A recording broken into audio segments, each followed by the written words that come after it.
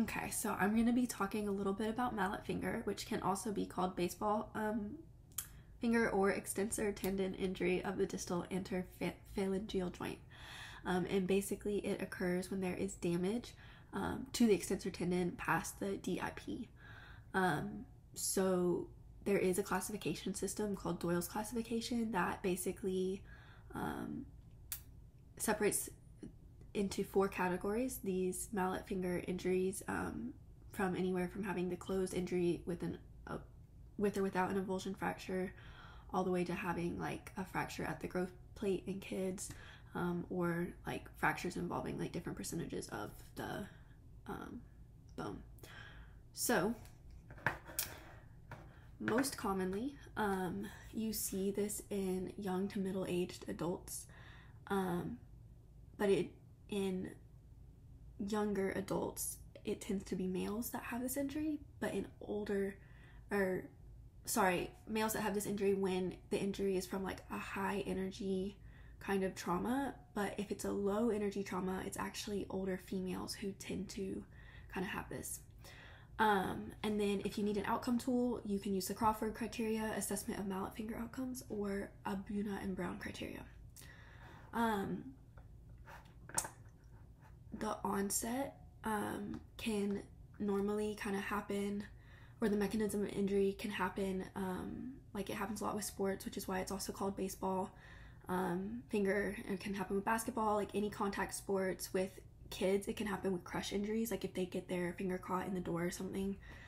And then also like it can happen like if you accidentally cut through your finger with a knife. Low energy activities, common ones include putting on socks and actually making the bed. So aggravating factors would just be trying to put the finger into hyperextension and then just sudden movements into that hyperextension. And also the main treatment with this is wearing a splint, and so if that splint gets wet and there's water, that will be extremely aggravating and cause integumentary issues. Easing factors is rest, ice, NSAIDs, and elevation.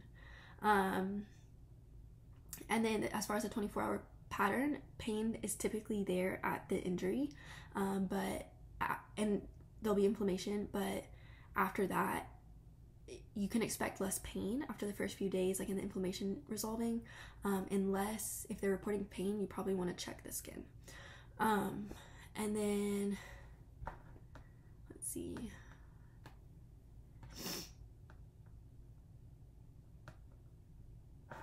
As far as the physical or precautions, you want to have a limited exam if you don't know if there's like bony involvement, and you actually want to use a tuning fork to test for like maybe a fracture before going into any like accessory motion testing.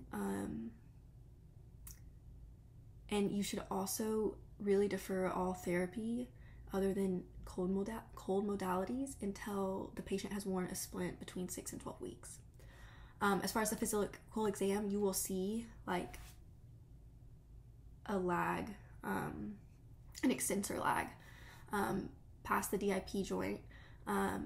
Most likely you'll also probably see like swelling, bruising, maybe a laceration depending on the mechanism, just because the finger will be flexed because there is unopposed flexion. Active movement testing, they won't be able to extend their finger. And then passively, you should be able to extend their finger without resistance. As far as resistance testing, again, just use that tuning fork first. And then deferring accessory motion testing, no reason to do a neuroscreen. Special test, there is a mallet finger test, and there is also a tuning fork test that you can do with a stethoscope, whether or not they have swelling. And then as far as palpation, you would expect some tenderness. Other diagnoses that you might have to rule out with this is the swan neck deformity, the DIP joint osteoarthritis, Kerner deformity, and Seymour lesion. So all of those things might kind of look similar to begin with. As far as diagnostic imaging, definitely a radiograph can be indicated to see the alignment of the bones and also just to see if there is a fracture involved. As far as things that would warrant a referral. If you see like a detached nail, that is just an infection risk. If it's an open fracture, like it's very obvious, they might need surgery, so that would need to be seen by a physician. Also, just in general, like if children have this, because they are still growing and everything, it would probably be good to see by a physician. And then if you see any like skin ulcerations from the splint. As far as surgical indicators, generally that's recommended when it is displaced or subluxed. But really, I think that from what I found, surgical options and splinting have really similar outcomes. So that is about everything for mallet finger.